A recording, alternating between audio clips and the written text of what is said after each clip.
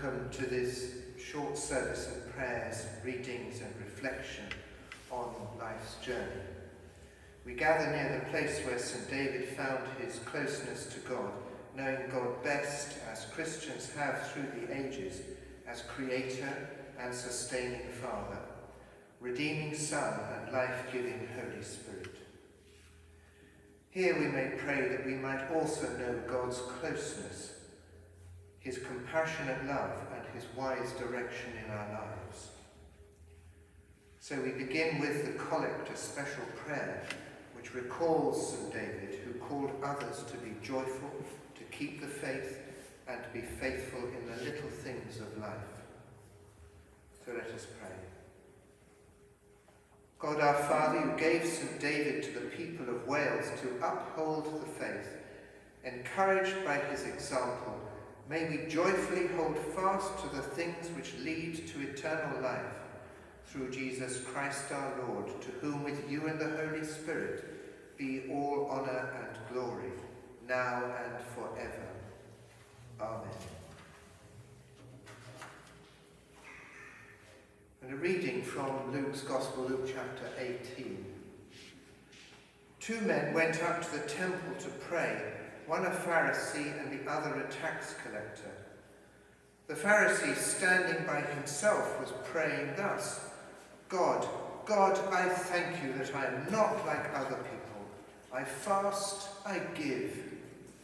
But the tax collector, standing far off, would not even raise his eyes, but was beating his breast and saying, God, be merciful to me, a sinner. Now, pilgrims who visit this shrine in St. David's Cathedral might have as an intention to do some tidying up in their lives and their spirituality. They may want to get things in order. Heavenly tidying is often the object of our presence in church and at worship. But does that really work? All too often, we submit ourselves to the notion of restriction as an initial understanding of spirituality. After all, that is what we found ourselves being taught as children. There are far more don't do this or that restrictions in our education than do this freedoms to be. The latter gives us encouragement to explore life and live more messily, as we need to acknowledge that God appears differently to different people. This is not necessarily the coherence of our spiritual or actual physical pilgrimage that we hope to seek for or find, but it is perhaps more true. In life as we live it, we know God is in the mess and similarly in the pains and injustices of life. The ways we live life differently may not add up as many would like to see, but these ways are the places in which we can find God with us. Now, our faith is not a rules-based faith. It is so much more an artistic movement. As the 19th century Impressionist artists found when they first exhibited their pictures, they were ridiculed and condemned for not following the rules and not painting proper pictures. Their compositions and the execution of their pictures were truer and arguably offered a more accurate depiction of light in its changing qualities. And gradually the truth of their artistic endeavours rang true for others, and their beliefs, which seemed impossible, now became possible. Professor Linda Woodhead, in her encouraging passages in Unknowing God, a book written together with the theologian Nicholas Peter Harvey, encourages us to think and live this way, to rewild God in our lives, if not to seek to allow God to rewild us. There can be a real exploration and discovery in this way of viewing our pilgrimage. Messiness, like differences, is not something to be overcome, but it is the very essence of life. We can feel enlarged in our living and thinking and need not feel our faith threatened if we do not resist difference and messiness. So a pilgrim might come here feeling a sense of exile. The journey may have involved a crossing of a personal frontier. Returning home, there may not be the same sense of inclusion or belonging even that the pilgrim thought they once had. Sometimes that pilgrim may have to live the lost feeling of belief that they feel they should have retained. However, the fact of pilgrimage for them may enable them to give up the fantasy of belonging in a family in which we felt safe and loved. Sometimes over teas on Wednesday afternoons, we discuss life here, and some people believe that we might be living in a cathedral family. But no, I would suggest, we live as a fellowship because with all our messy selves interacting, any one of us, let alone us combined, can be too much for the institution that can be the cathedral life. There is no one true north for us together, just many points on the messiness of our various moral compasses. But pilgrims together in fellowship, we seek to explore our faith, perhaps just as Jesus did as he entered Jerusalem on Palm Sunday and travelled into Holy Week. Nicholas Peter Harvey rightly says that piety and devotion can be enemies of faith. Piety and devotion can all too easily cover and swamp faith and block our exploring.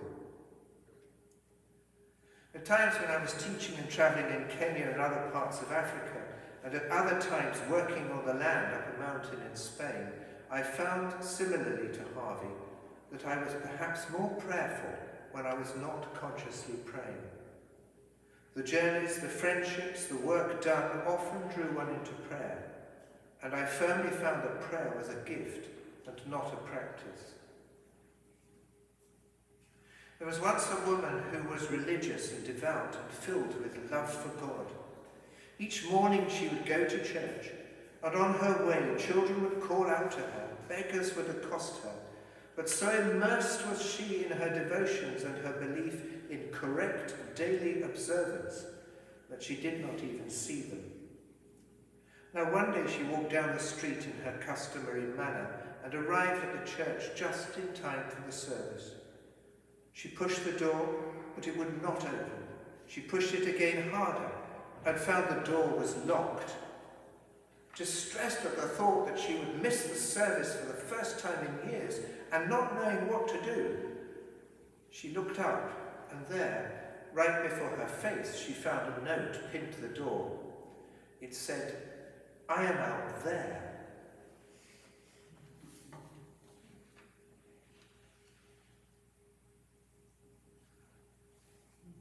Now Nat, our resident choral scholar, will be singing Before the Ending of the Day.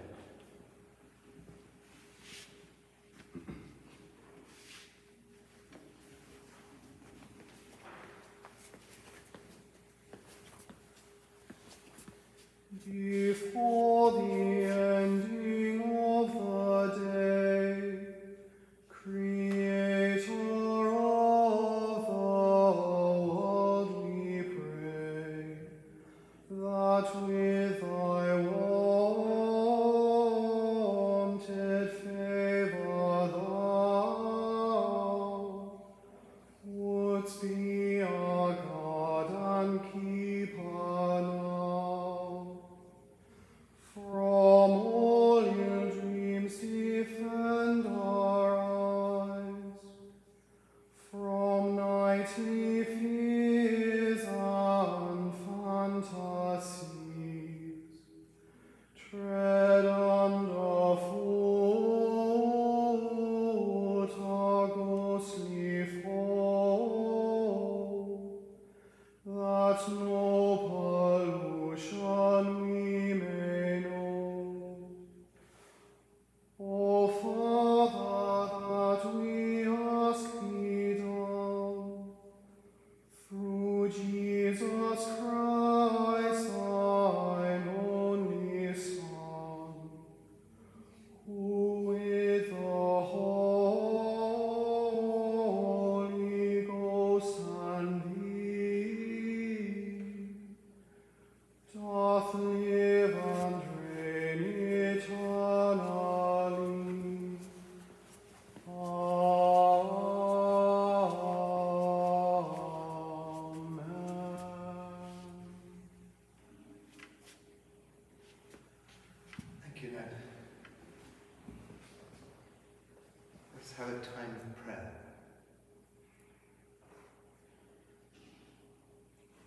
Gracious Father, we come from within the complexity and tension of the world, to be discovered again by the profound simplicity of your love made known in Jesus.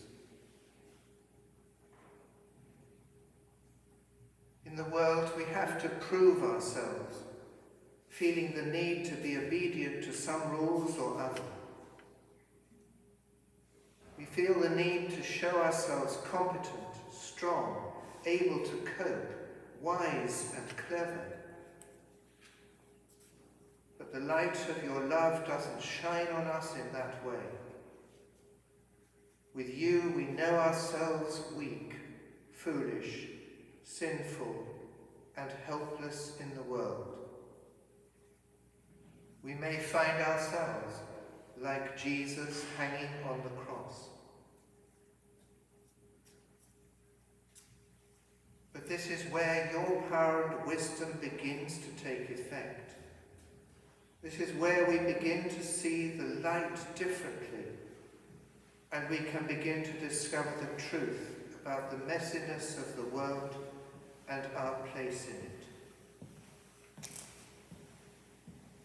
We come to you needing the impression of strength and wisdom in order that we might meet life's possibilities and dangers.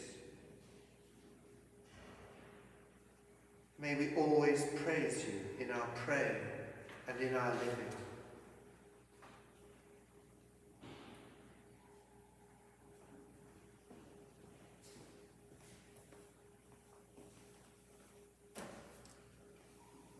So together let us pray the prayer given to the Church in the version and language of our choice. Our Father, who art in heaven, hallowed be thy name. Thy kingdom come, thy will be done on earth as it is in heaven. Give us this day our daily bread. Forgive us our trespasses, as we forgive those who trespass against us. Lead us not into temptation, but deliver us from evil. For thine is the kingdom, the power, and the glory, forever and ever. Amen.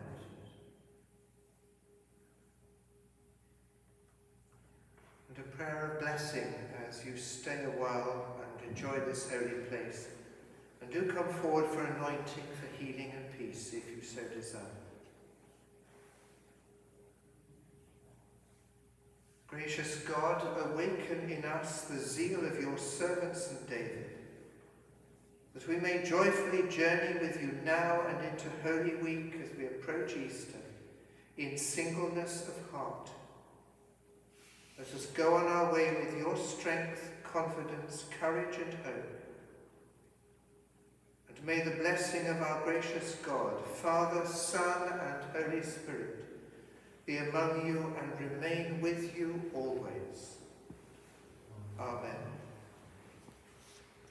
Live embraced by God, with love and peace within you.